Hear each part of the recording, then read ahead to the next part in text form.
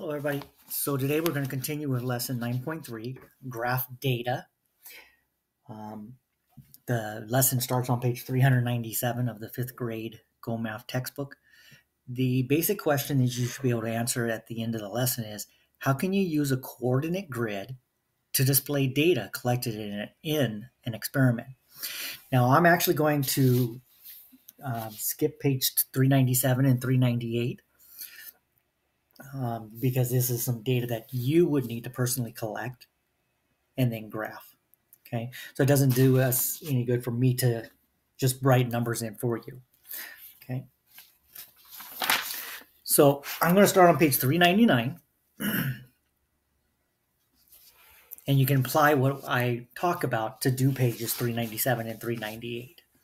All right, so for items 1 through 3, graph the data on the coordinate grid. All right, so we see Ryan's height, his age in years, 1, 2, 3, 4, 5 years old, and his height during that time span from 30 inches to 44 inches. So when he was 1 year old, his height was 30 inches, so 130. Then at age 2, his height was 35 inches. At 3,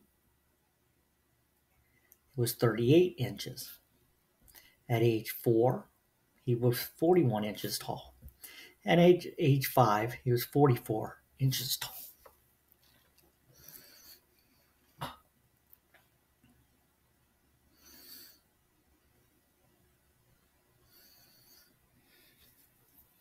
So what does the ordered pair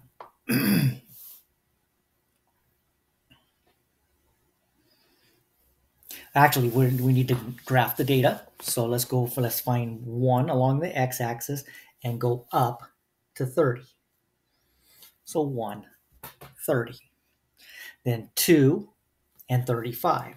Over 2, up 35. Now 35 is not on my graph, but there is a line in between 30 and 40, and that's where 35 would be. So 2 and 35. 3 and 38. Well, again, 38 is not on my graph, but I know it's bigger than 35 and almost to 40. So I'm going to put it right about there. 4 and 41. Well, 41 is just going to be barely past 40. So go over 4 and up 41. And then 5, 44. So just before the halfway mark of 40 and 50. All right, so what does the ordered pair 3, 38 tell you about Ryan's age and height? So if we go to 3, that tells me his age. So the 3 tells me Ryan's age. The 38 tells me how tall he was.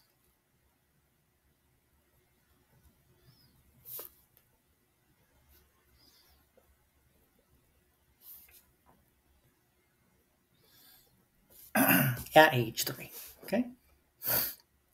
Why would the point 642 be nonsense? So if we go to 6, they're saying put 42. Well, let's just think about this. As you get older, you don't shrink. We should get taller, right? So 642 wouldn't make sense because that would show that he's decreasing in height.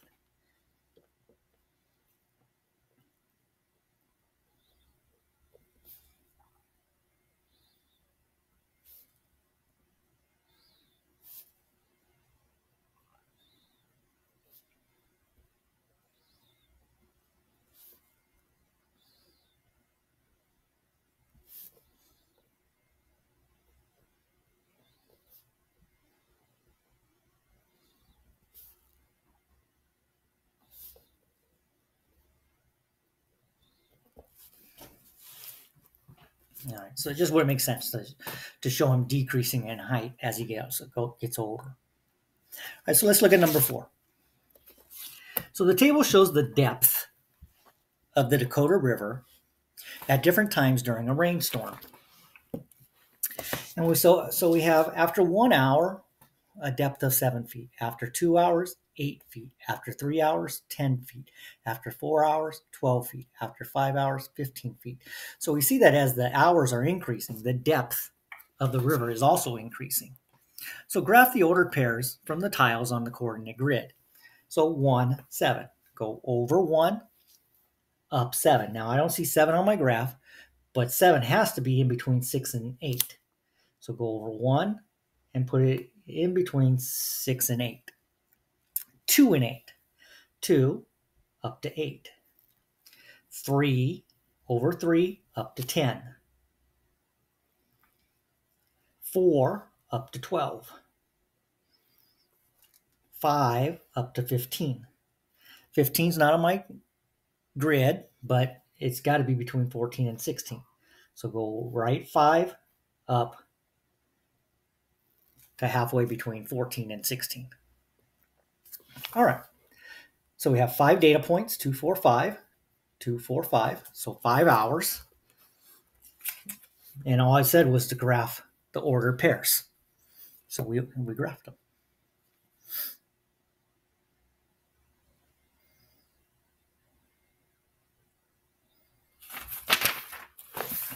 Okay, page 400. Mary places a miniature car onto a track with launchers. The speed of the car is recorded every foot. Some of this data is shown in the table. Mary graphs the data on the coordinate grid below. So we have 0 distance, the speed is 0. The distance 1 foot is 4 miles per hour. 2 feet, 8 miles per hour. 3 feet, 6 miles per hour. 4 feet, 3 miles per hour. So it looks like a car increases and then starts to decrease as time increases. So let's see. So she has 0.34. Well, there isn't a 3.4 here. So let's look at her grid here. So distance in feet, that should be first because that's the x-axis, and then speed. So she's saying that the distance in feet is 3 and the speed is 4.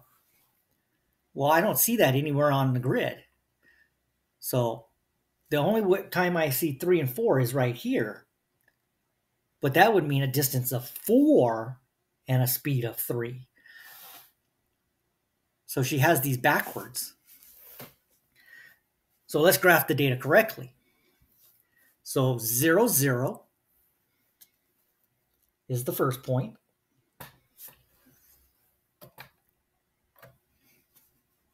And then 1, 4, because again, distance goes first because it's along the x-axis.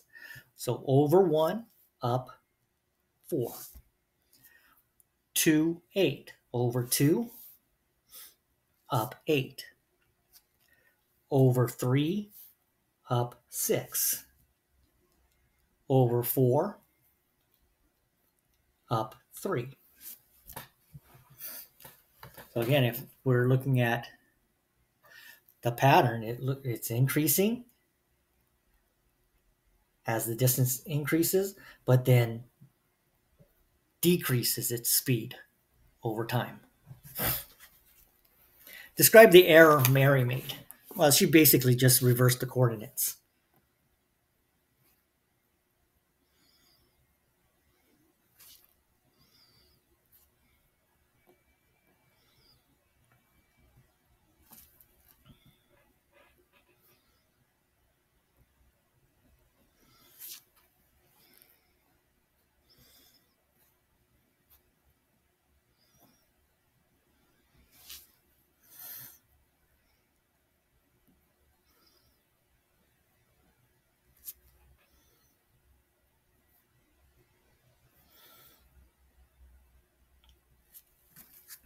Okay, so she reversed the coordinates. She graphed the x-axis. Sorry, she graphed speed on the x-axis and distance along the y-axis. So she got those backwards. All right, at what distance do you think the car will stop? Well, as I look at the pattern here, as the speed goes, it's increasing by 4, and then it decreased. It went 8 to 6 to 3. So it decreased by 3 miles per hour here. So it makes sense that the next one will also decrease by 3 and it'll be 0. So I would say that the distance would be 5 feet. The ordered pair would be 5, 0.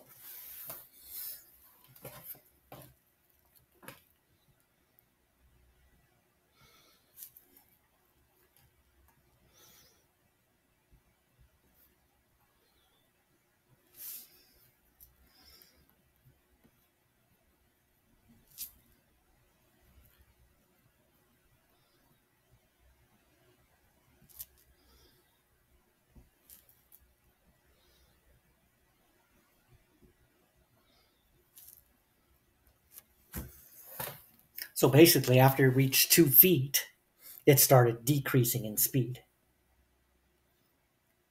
So it peaked at 8 miles per hour and then decreased to 6 to 3 to probably 0 in the next one. So probably about 5 feet.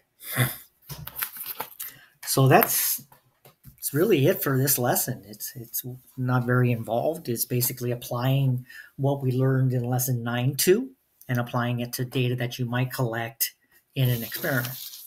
So until our next time when we talk about line graphs, I will see you soon.